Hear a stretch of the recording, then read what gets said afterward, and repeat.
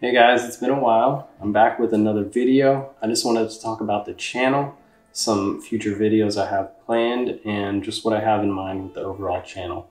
First up, I'm going to talk about my film camera collection. Now, I've been collecting cameras for a handful of years, swapping them out, selling some, buying some, and now I've kind of narrowed my package down to just a few cameras that I really am resonating with. And starting off over here, I've got a 4x5 field camera. This is a Tachihara, and what I love most about it is being able to move the front lens plane, and that alternates the focal plane in your images, and your depth of field changes with each tiny movement. So it allows for a lot of creativity, and ultimately it's just a lot of fun for me to shoot.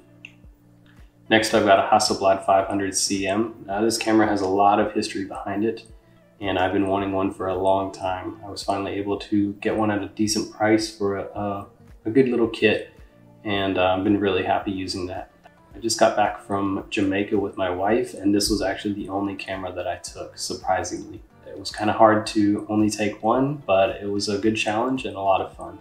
Next up, I've got a Rolleiflex 2.8. This is the C model that has the 10-bladed aperture, and that gives a lot of really nice creamy out of focus background. So I love using that, and Rolleiflex is a camera that I've loved using for years. Last up is my Leica M2. This is my go-to camera for shooting 35mm focal length. I really enjoy the ergonomics of the camera. Everything is just very smooth. It feels great in the hand. So overall, it's just a really fun camera to shoot.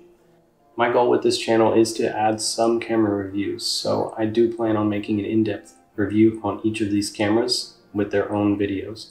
So check out my page later on, like, subscribe, and see what I've got coming up. Thanks.